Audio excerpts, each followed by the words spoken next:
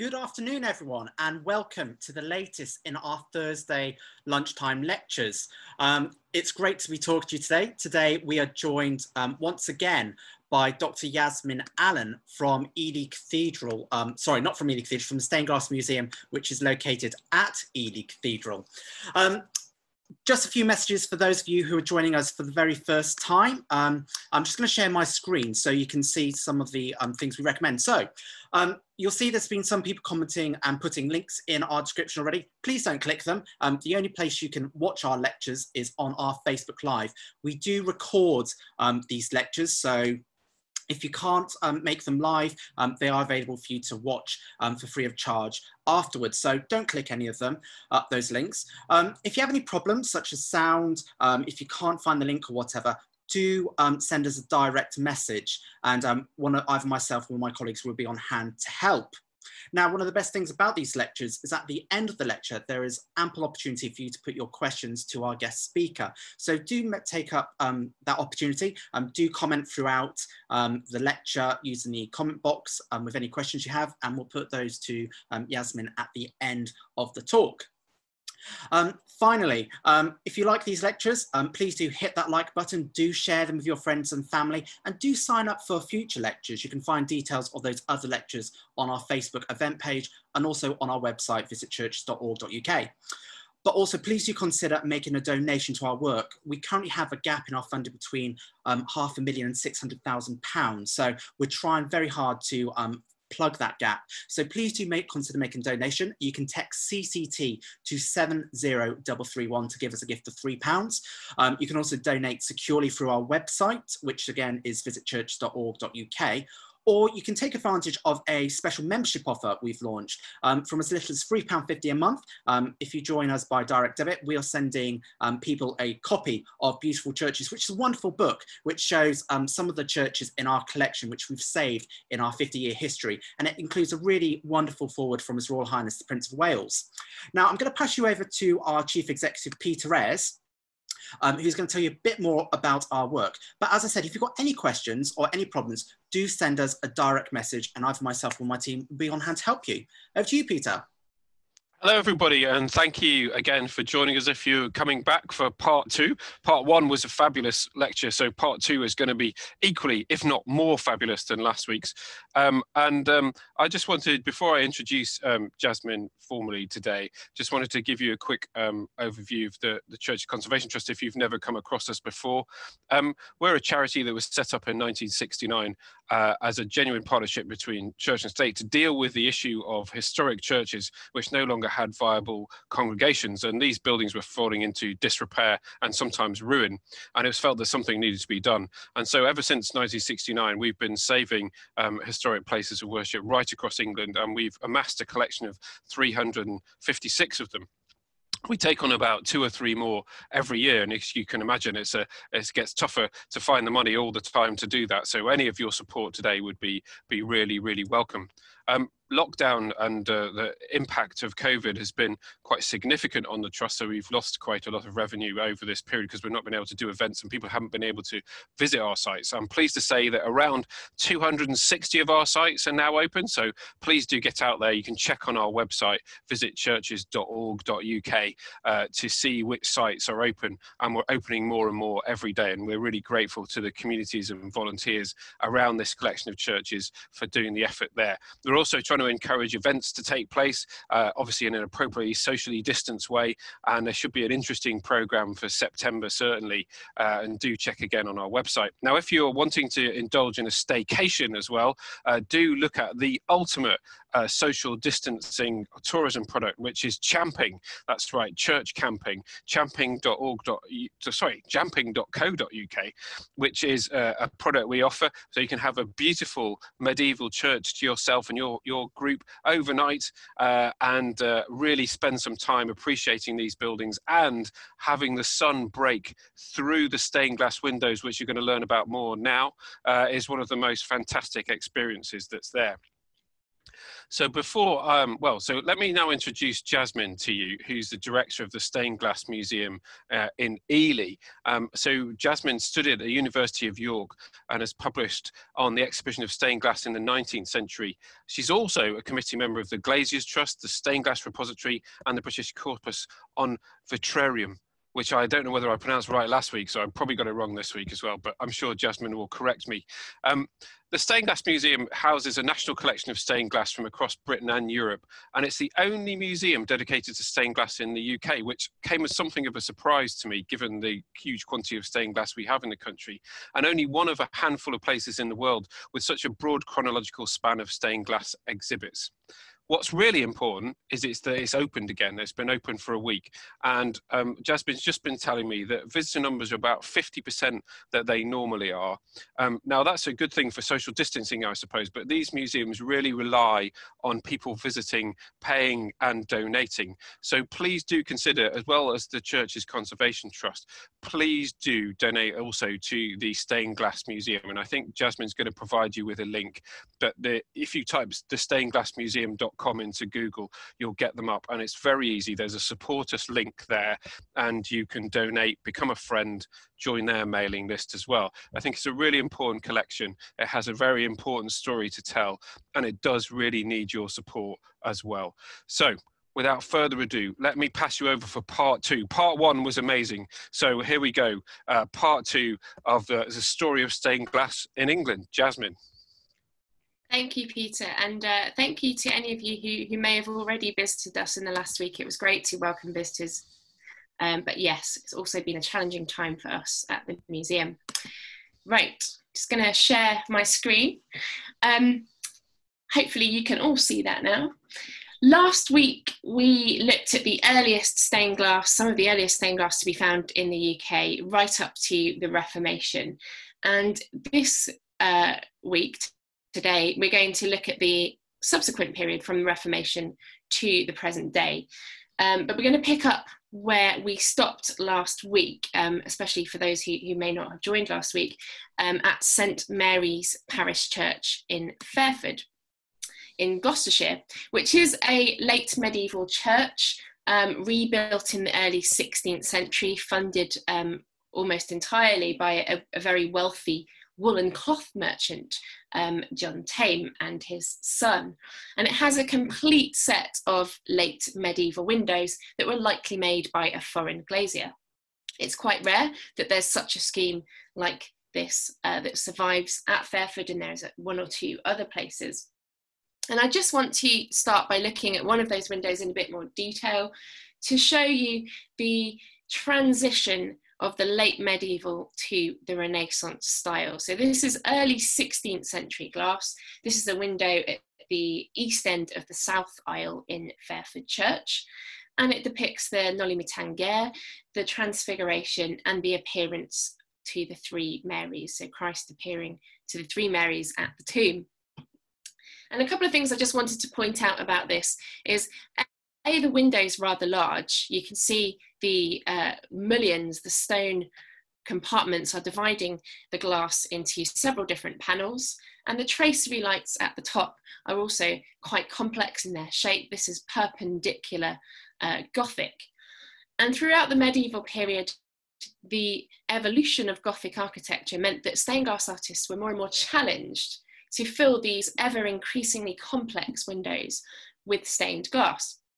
And here, as the Gothic architecture has kind of expanded, grown, got more complicated with more openings, you can see that what the artist has done is to start to treat it more like a canvas with images that spread from one part of the window to the next. So you can see that there's these mullions that stand in the middle of a scene, but it's actually the same scene. So that's one thing.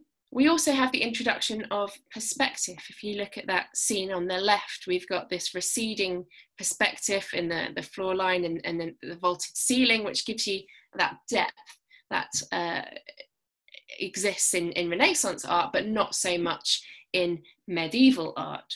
So we're looking really at the evolution of art in stained glass here as well. And the introduction of landscapes. So in the back on the right hand side there, you can see that there's quite a complex landscape. Again, in the background, there's a perspective in that window. And this is very different from the medieval glass of the 13th and 14th century, which was predominantly surrounded by Gothic frame, kept within each light and individual figures. This is scenes spread across the lights. Now, a few decades later, after this glass was made, the Reformation occurred in England, and obviously it had started by this time on the continent.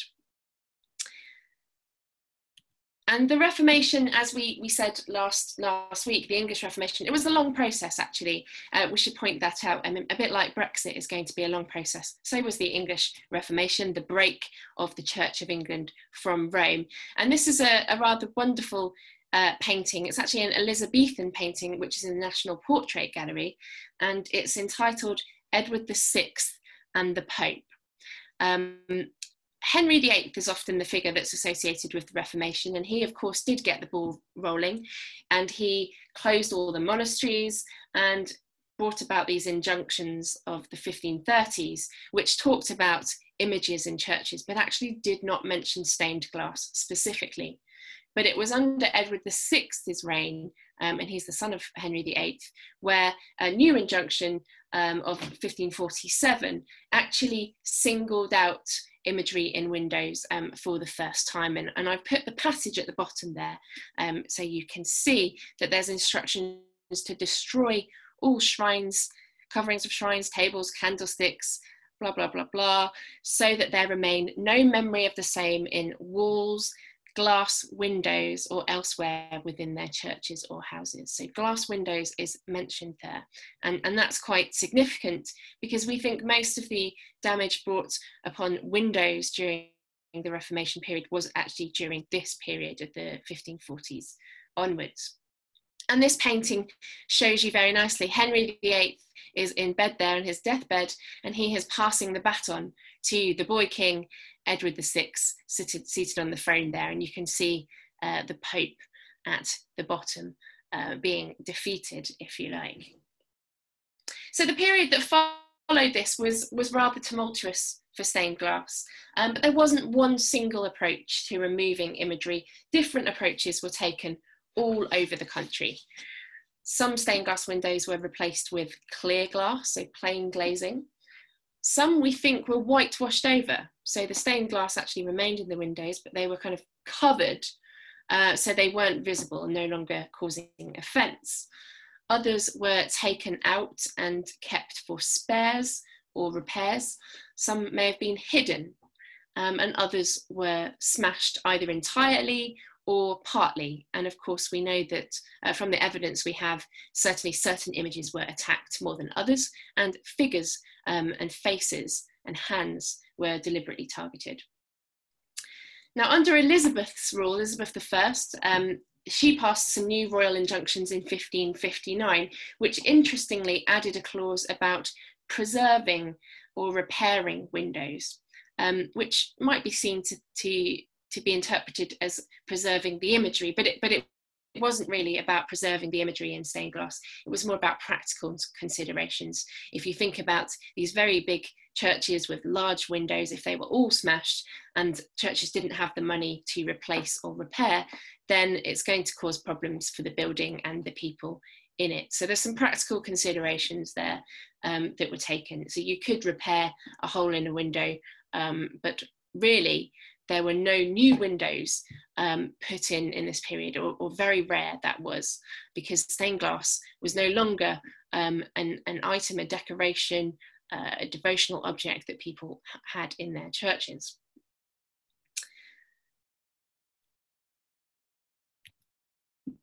One of the ways in which the art of stained glass survived then was through depicting and painting things like heraldry, which was never as contentious as religious images. And here you can see in Stillingfleet Church in the East Riding, we have some 16th century arms, which have actually been renewed in the 17th century. So valued, if you like, within that church. And that tells us a lot. It tells us that people were caring for some of the painted and stained glass in their buildings. But it also tells us that often those windows that were cared for were perhaps because they were associated with landed families of the area, and because they did not pose any kind of iconoclastic threat. They weren't religious images, it wasn't idolatry. But in the late 16th and early 17th century, really, very little was happening. And it was not long that the Civil War in the 1640s meant that there was a lot more destruction brought about on churches. There are, of course, always exceptions, and forgive my broad brush of the Reformation there and its effect on stained glass. It is actually more complicated. We don't know as much as we would like to, but this period we do have a few examples where we know stained glass windows were put in the 1630s and 40s. This is an interesting example thought to have been made around 1640 in the church at Messing in Essex, which is attributed to Abraham van Ling. And it shows it's a religious window, if you like, but it's actually the acts of mercy again. So here we are, the hungry being fed, the thirsty being given water, a stranger letting you in to stay. I was naked and clothed. So it's religious message, but actually there aren't many religious figures in the actual window. And again, in the tracery there, these are actually allegories. So allegory of hope, faith and charity. It's not the religious figures that we were looking at in the medieval period, angels, figures of God, Christ in majesty, etc. But some really fantastic glass painting here, and those who were here last week will see the difference in the techniques. This is on the whole entirely painted glass. Remember, paint was always used in medieval windows, but predominantly the colour of medieval windows comes from the glass itself, this pot metal coloured glass. Here we have some pot metal coloured glass. The blue cloak round the bottom half of this figure on the right is certainly blue glass, as is the green drapery that he's carrying. But then the wishy-washy greens and blues that you see in the background, that's part enamel colour, a colour which is applied to the glass and then fired, and part silver stain, that yellow stain which stains the glass. Is made from a silver compound. Enamel painted glass is very, very popular in this period, and there are lots of reasons why that might be. Partly it was a technical development that was favoured by the artists, who were increasingly looking to create more painterly windows. And partly also it may be to do with the supply of coloured glass, which was halted actually in the 1630s. The war between Louis XIII of France and Duke Charles IV of Lorraine in 1633 meant that the glass houses of Lorraine in that region were actually destroyed. And we think that most coloured glass at this time was purchased from the continent, so it meant that there was less coloured glass for windows like this.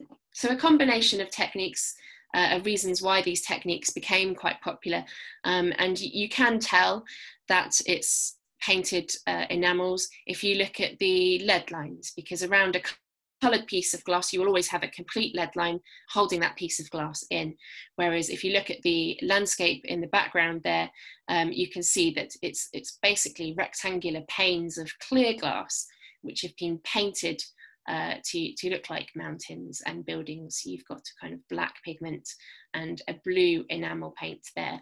And the enamel paint is actually ground up blue glass. This blue is made from ground up blue glass, mixed together and applied and then fired in the kiln. So it does fix in the kiln just like normal pigment does, but it's coloured. So as I said, in the 17th century, not much stained glass going into churches at all, really. And those windows that do go in tend to have been actually in educational colleges and private chapels. There's not so much 17th century glass in parish churches in England at all.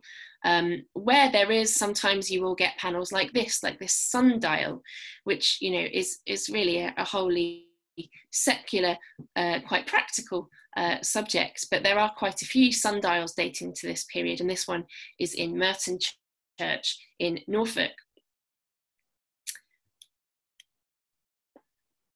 And here I mentioned the Civil War, and it caused further attacks on idolatry when the Civil War started. And there's a really fascinating window in Farndon Church in Cheshire, which actually commemorates the soldiers that were involved in some of the battles during the Civil War.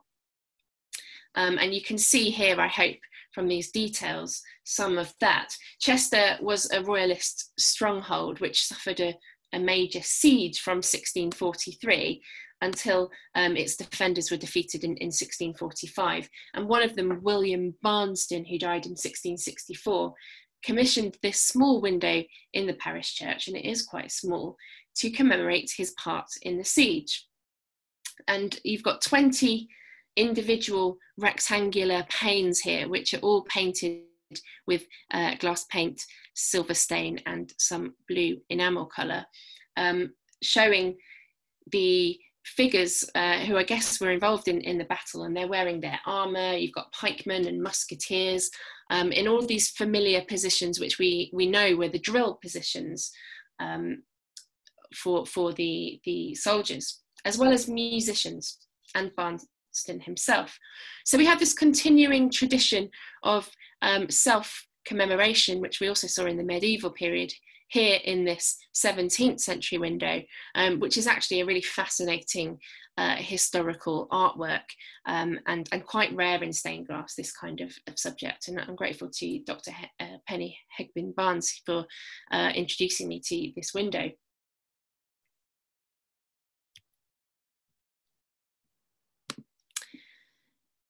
Moving into the 18th century, there's a few more surviving examples.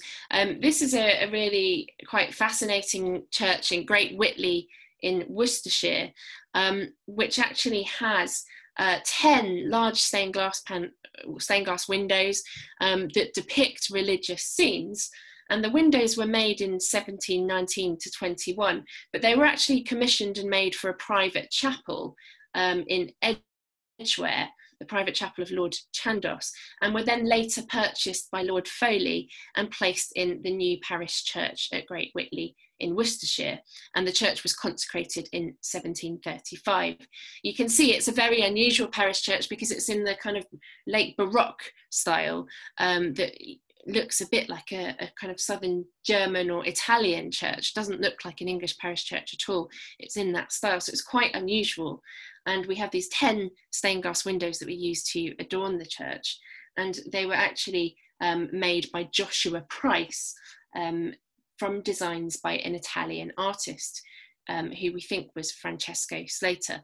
So the interesting thing here again is you see that this is a large window, mix of pot metal coloured glass and also enamel painting on glass, but the window is constructed through small panes of glass, and the lead lines really are a grid holding each of those panes together, with the odd exception of a lead line following a figure. So it's a really quite different aesthetic to the medieval glass, and it looks very much like a panel painting or a canvas painting, which is entirely what they were intended to look like.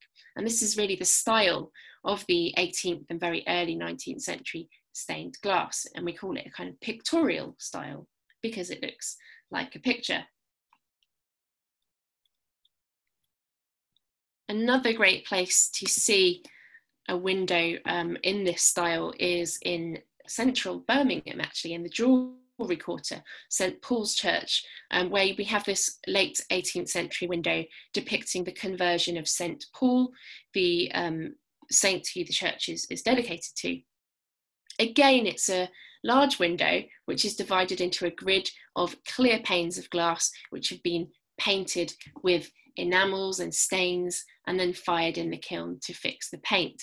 And the whole window here has quite a moody, dramatic effect. It's quite dark. And this is really how the late 18th century church looked. And I believe there were actually curtains originally around the altar. So it was even more theatrical and spectacular.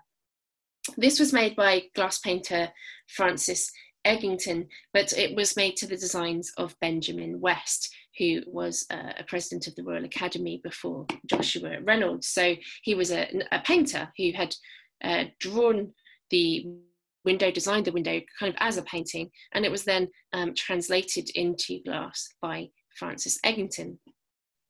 And of course, the whole surround there of the window and the kind of reredos structure behind the altar is in a very more classical style than Gothic, which was more popular at this time. Which brings us into the kind of early 19th century, which really started to rail against that kind of classical pictorial window.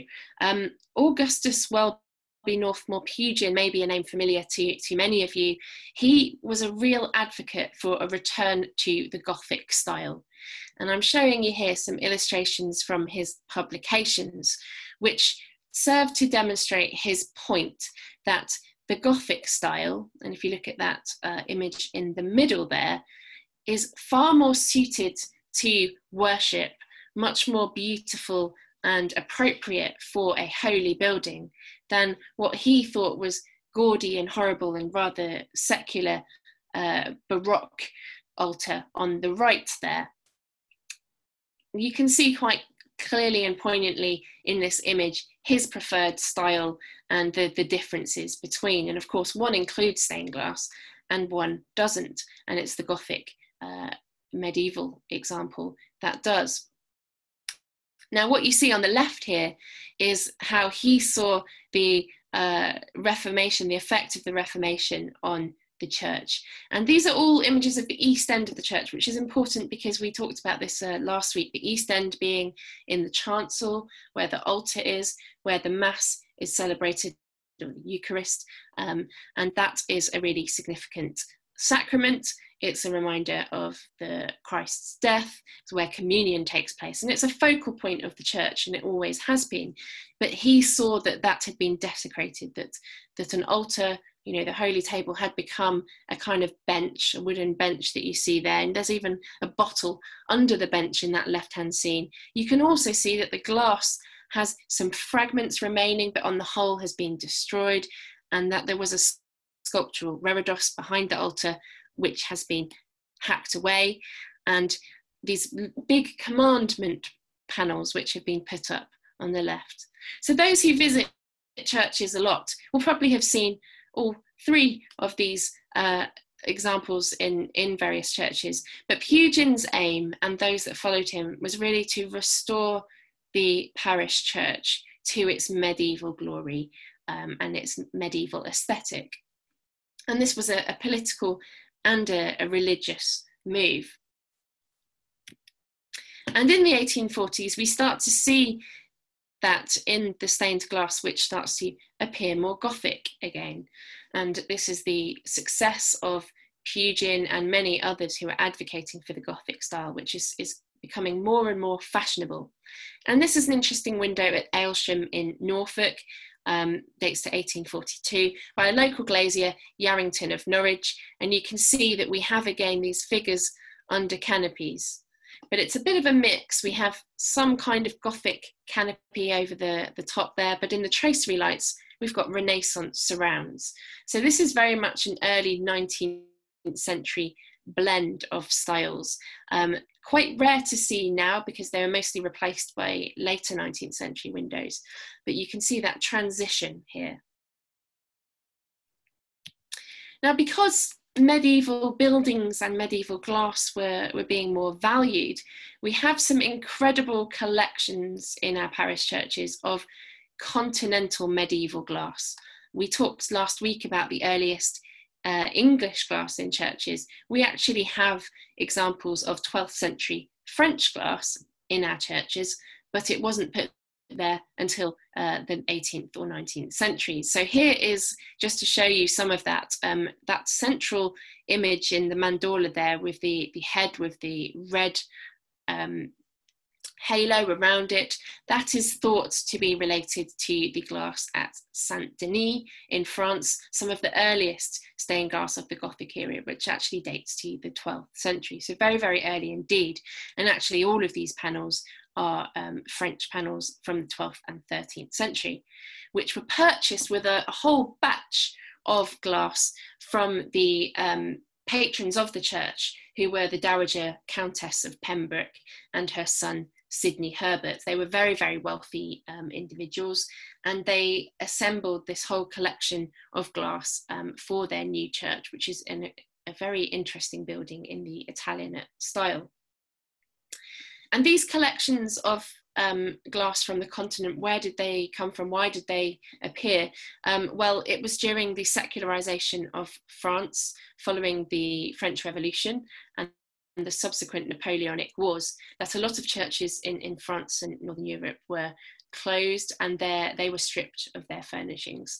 And the glass was sold often to dealers who then supplied wealthy antiquarians in England with the glass that they purchased from them. So we have quite a lot of these amazing collections, and this shows the increasing interest again in medieval glass and old glass, actually, because they didn't always discern the difference between 13th and 14th century, for example.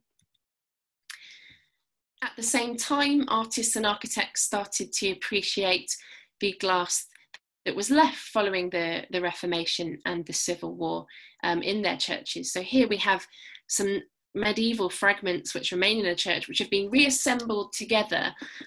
Even though they're quite small fragments, they've been kind of protected in this way by being brought back together, and the borders and the tops and bottoms, these diamond quarries, are actually 19th century surrounds which have been made to put the windows together.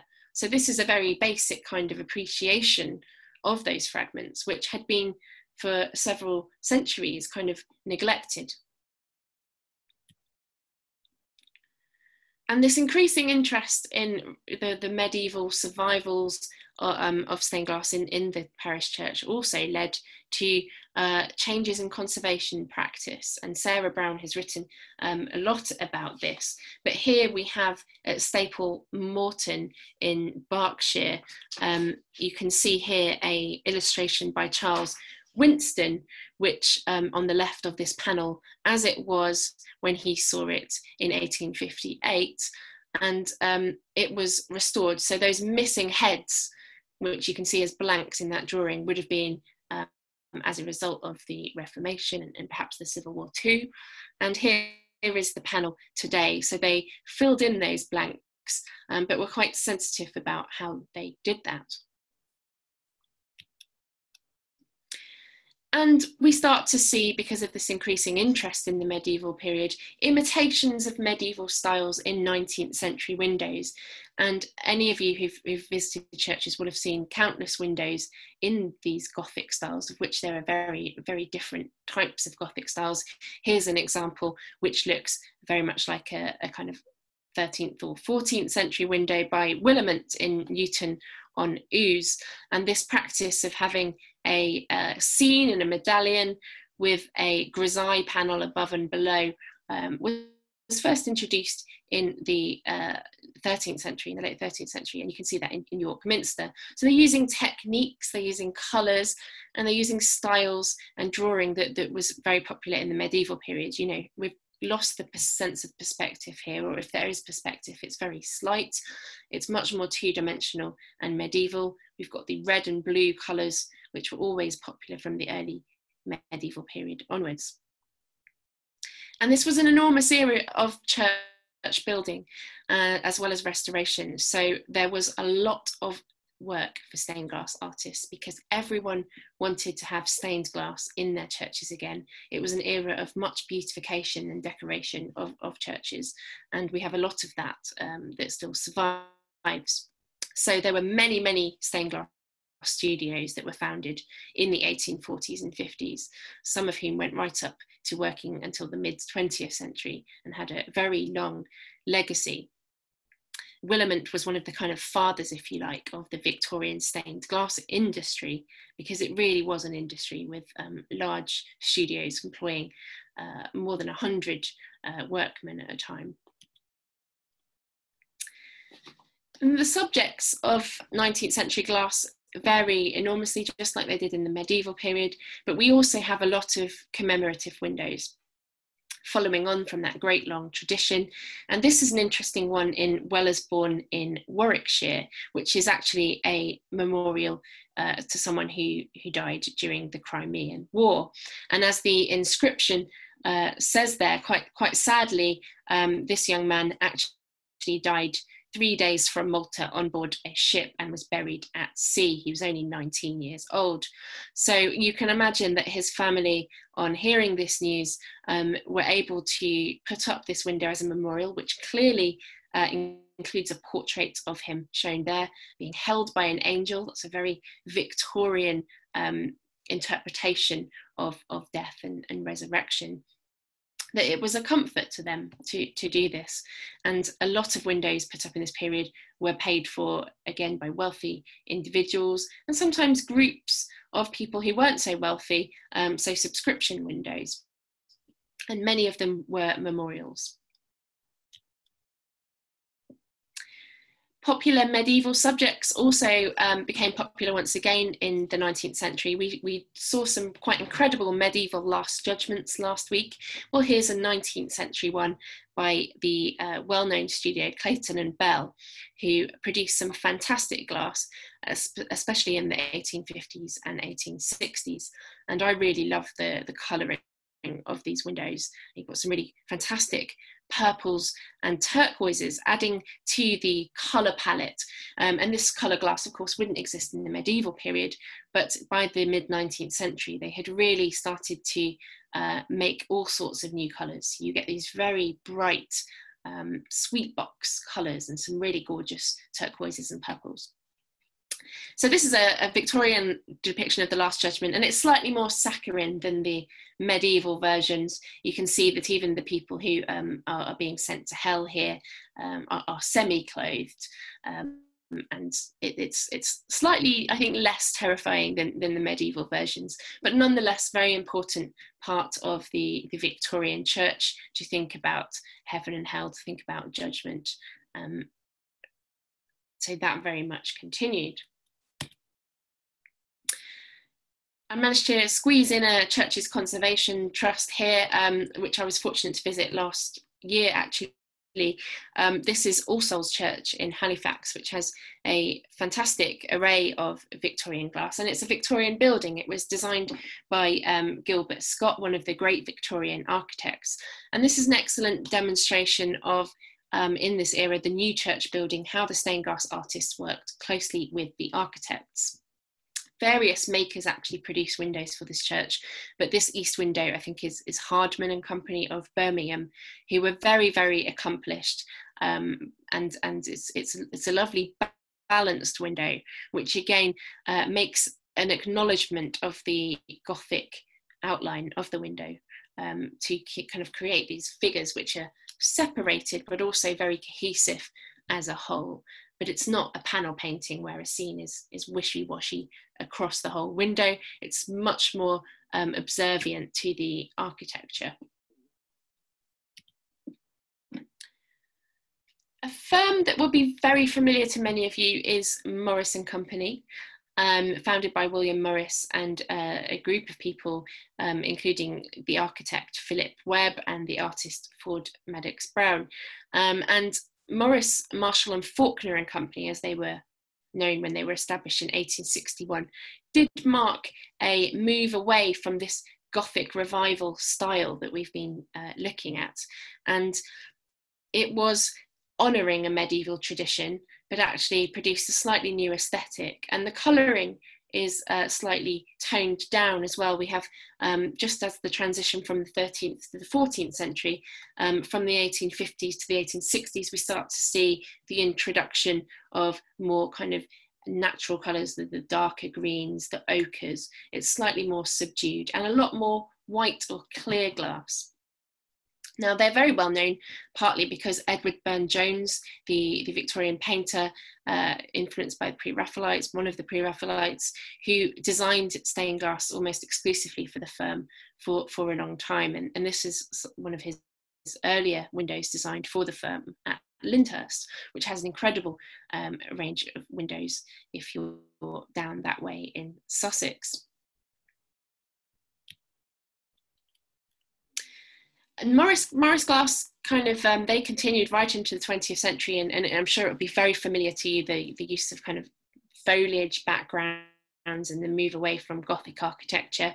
Alongside that, of course, other studios carried on working in a very traditional Gothic revival style. But again, there was a shift in colour tones, and you can see here again the more muted colour palette and more white glass. This is a really interesting window which speaks volumes of the Victorian Church and the British Empire. It's the Jubilee of Nations window from Great Malvern Priory, which was made by Cam Brothers in Smethwick. And it includes actually a portrait of Queen Victoria on her coronation, because it's a Jubilee window celebrating that occasion. But above, the lights above, you not only have Christ, but the whole world as depicted through the lens of the British Empire. So you have stereotypes, the African, who here is depicted as a slave, kneeling on the right, the Indian, etc. It's quite abhorrent by 21st century standards, but certainly a 19th century view of the world through the British Empire lens, which of course is very problematic. But these are very interesting windows which demonstrate the place of the church in that history, actually, in the history of the British Empire and the monarch as well. Now this is very, very late Victorian, early Edwardian sentimental window, but exquisitely made. It's a memorial window. You can probably see that, paid for by a husband who, and in memory of his wife, and perhaps also their children, because you can see these angels above all have the faces of children. They're certainly portraits, and she is shown on her deathbed, and he is shown grieving by her side.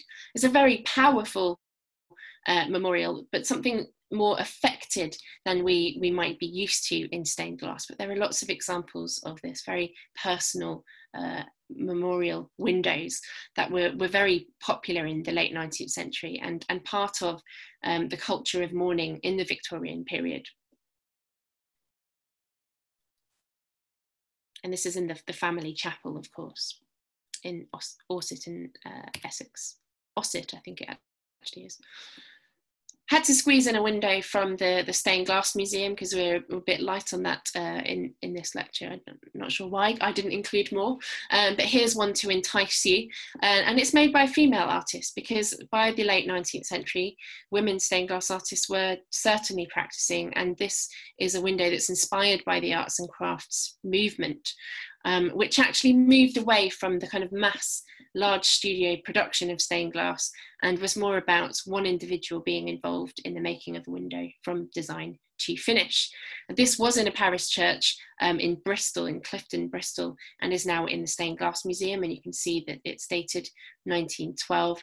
But it's a rather wonderful kind of glass tapestry in glass, if you like, where every single piece of glass has been lovingly painted with a textural pattern, and the whole works together rather nicely.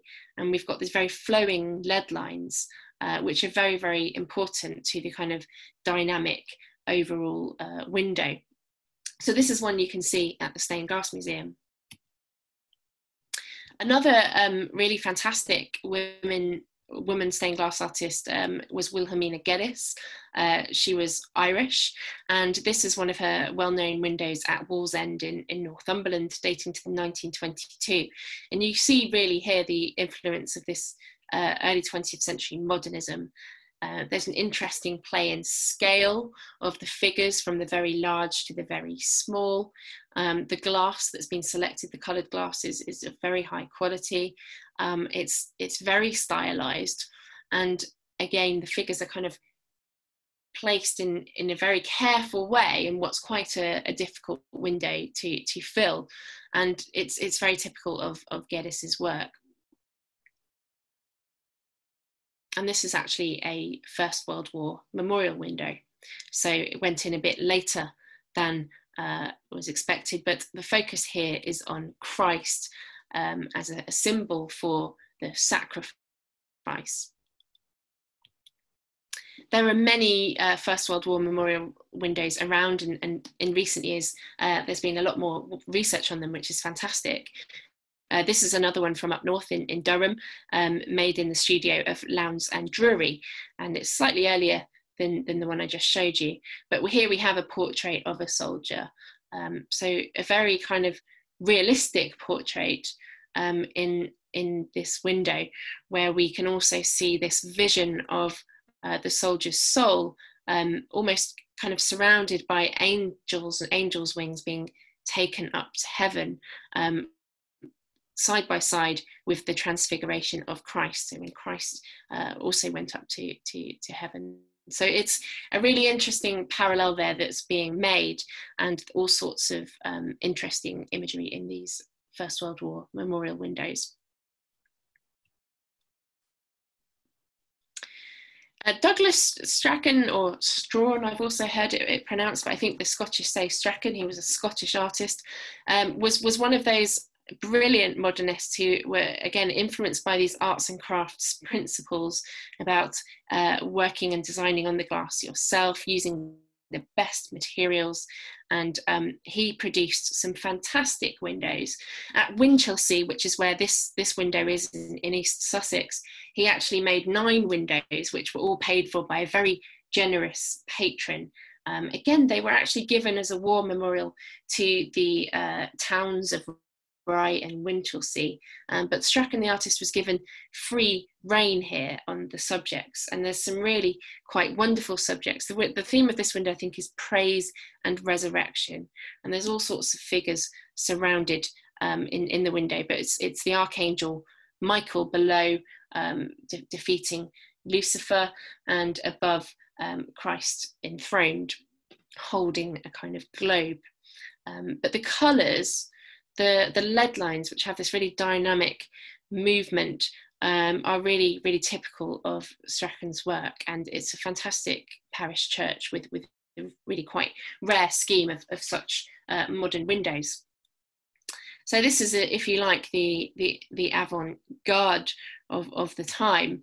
1930s glass tends to look a bit more like this. This is Christopher Webb.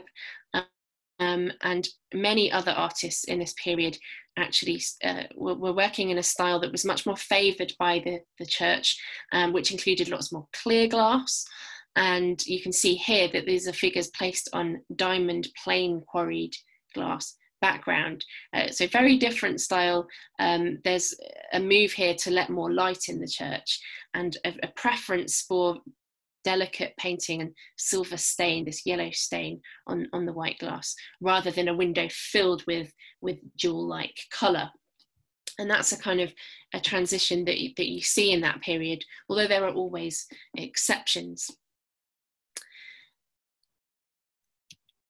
Just to show you another window that's just another church that's pre-Second World War. This is St Saviour's at Eltham, which is a really quite significant, amazing modern movement church, made of brick and concrete, which includes some decorative glass like this. And it's interesting that this is very much glass being thought about with modern architecture. This is not how we think of when we think of a parish church, but there are some stunning modern examples out there.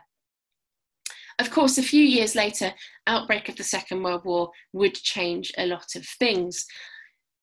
Showing you Plymouth St Andrew's Church here after bomb damage in 1941.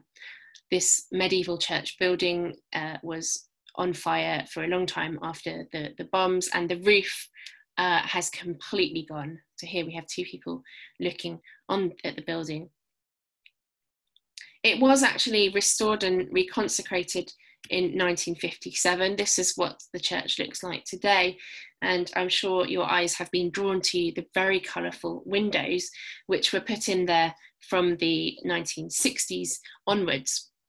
They're actually designed by John Piper, the British artist, and made by the craftsman and stained glass artist he worked with, Patrick Rankins, who's still making stained glass today, and really rather vibrant. So out of the destruction of the Second World War also came the opportunity for post-war artists to do something a bit new, to be a bit more bold, a bit more modern. And actually we see an increase in kind of abstraction in this period in stained glass, which has kind of continued right through to today. So this is one of the windows in that church. It's actually the west window in the tower. And you need to look and spend some time looking at this glass because you get this overall impression of colour. It's only when you start to look at the details and perhaps have a guide pointed out to you that you see what you're looking at, which is the passions of the cross. So the symbols with which Christ was tortured on the cross with. We have the scourge, the dice, the pincers, the ladder, and the ladders are actually shown here in the form of the cross of St Andrew, who is the patron saint of the church. And we have the cock that crowed 3 times. So each abstract symbol does have quite a lot of meaning, but it's slightly different to reading the very figurative picture windows of earlier periods. And one of my favourite windows in the church is actually this one, which is this burst of golden colour. It's in the north transept, and the theme for this window was inspiration, which is quite a grand subject. And what does that look like? I mean, anything you like. But it's in memory of an organist and choir master, this window. So it's quite poignant here that the only recognisable shapes are these 2 shapes in the centre, which actually show the 2 earliest known drawings of harps. So a very fitting subject for the person it's commemorating. And they're shown on this really vibrant gold background, which is almost entirely, I think, produced with this silver stain, this silver compound, the yellow stain, which stains the glass yellow.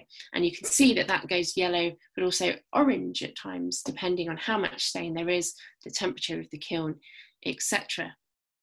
You can also see in this window that it is, broadly speaking, small panes of glass, a bit like some of those 18th century windows, but we have these lead lines that also interrupt that pattern, that are flowing across. And if you look, they almost look like crack lines.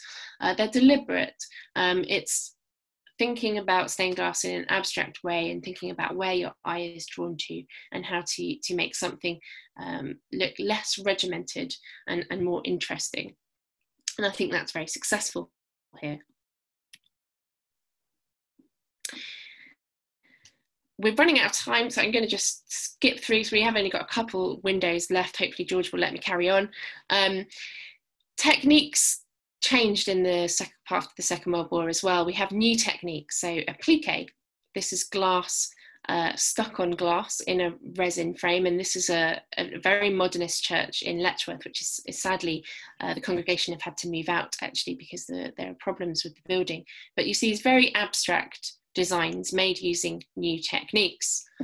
And the same, go back to Eltham slightly later, dalle de verre windows, which are chunks of slab glass that's poured into a mould and faceted, held in a concrete or resin matrix. So no paint, no lead. It's actually very modern materials. And these windows sometimes form the wall of buildings. So you see that more often in very Roman Catholic churches actually than Anglican, but they are to be found in places. You'll all know the famous church at Tudley, famous because it's got this set of Marc Chagall windows. Fantastic spot if you're interested in 20th century glass. Started with a memorial to a young girl shown here who died in a sailing incident, and very beautiful, very different to English glass, very typical of Chagall, the famous painter.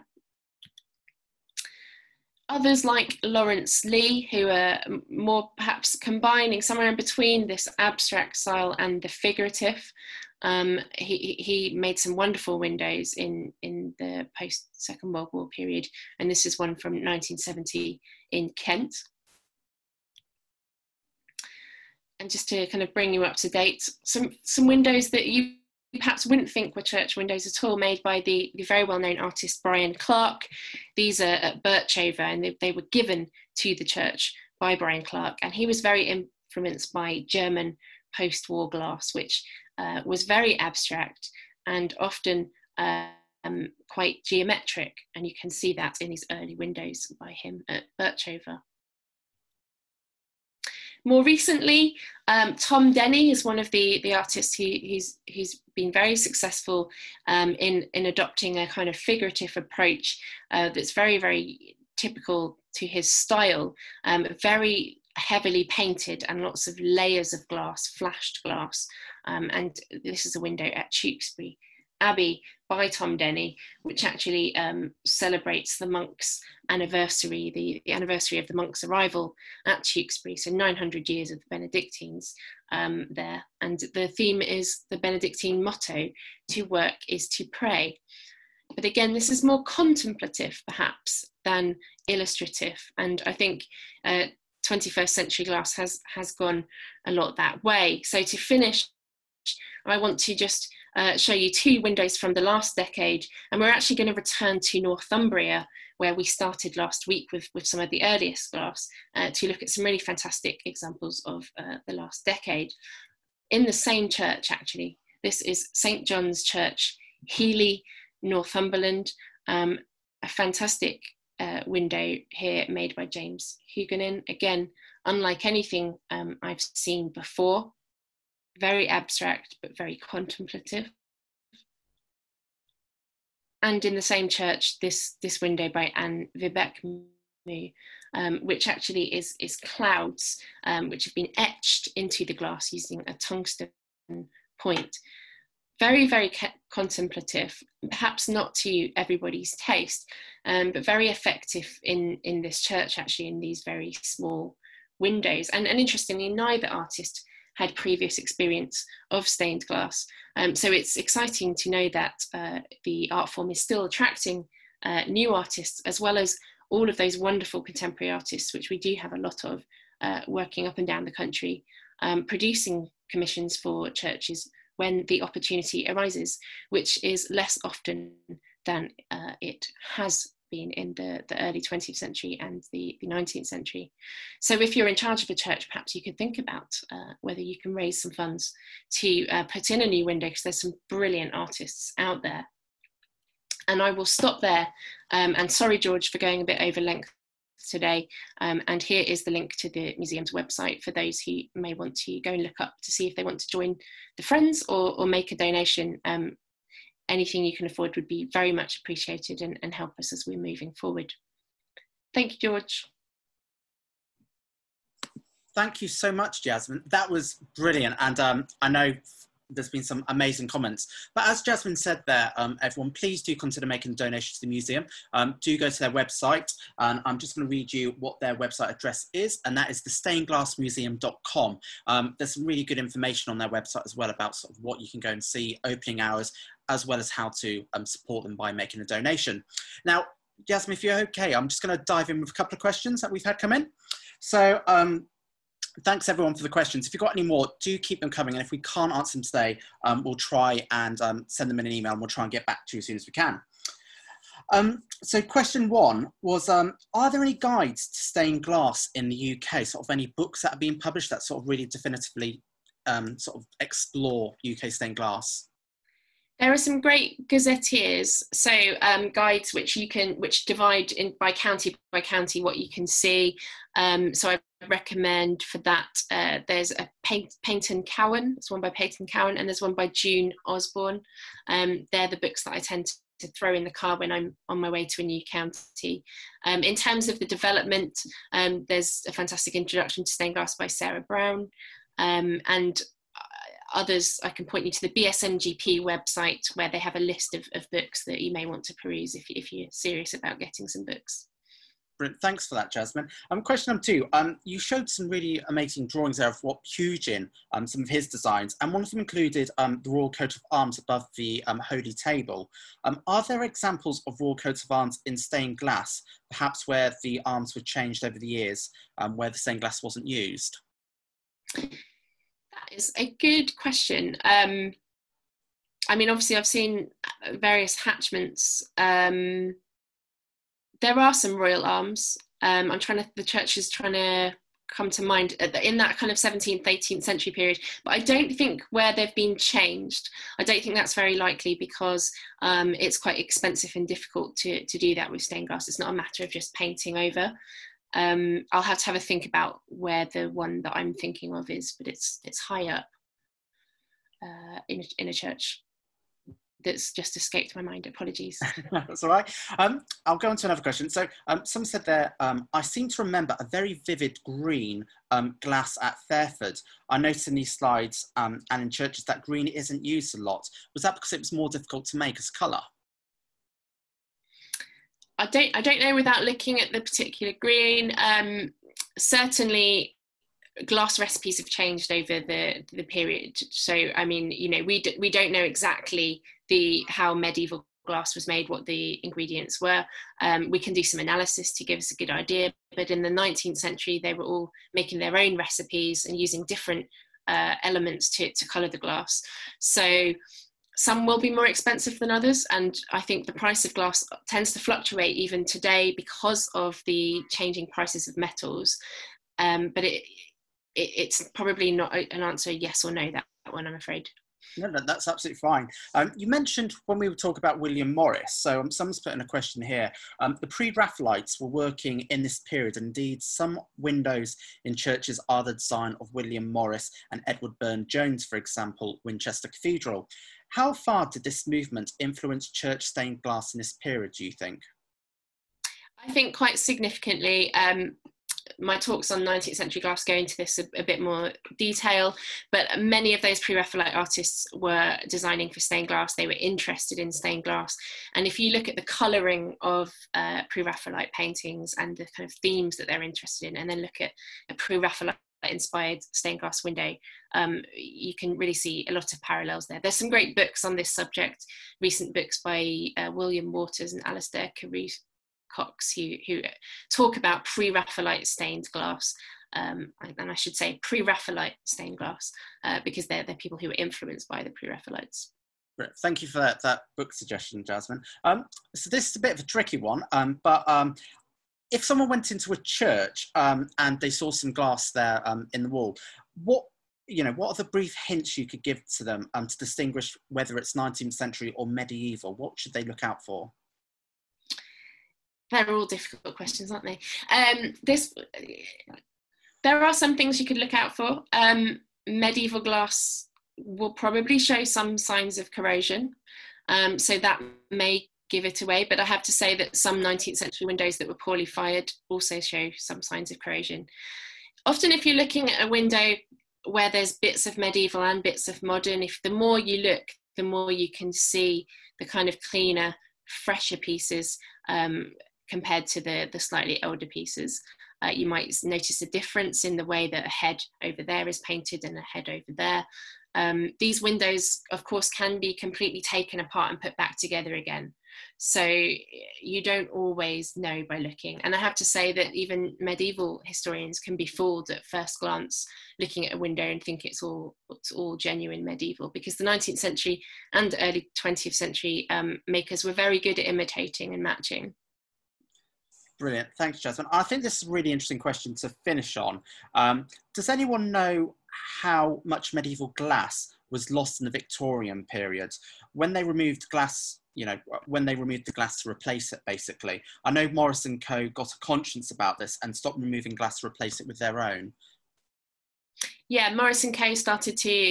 they decided not to make windows for old buildings anymore as well, although they had already kind of contravened that a little bit. How much was lost? Some was lost, especially in the early period. Early conservation approaches were certainly not how they'd be approached now. So sometimes that was a matter of replace the old, because the old is degraded and you can't see it very well. And so they thought the best thing to do was to put in a shiny new window.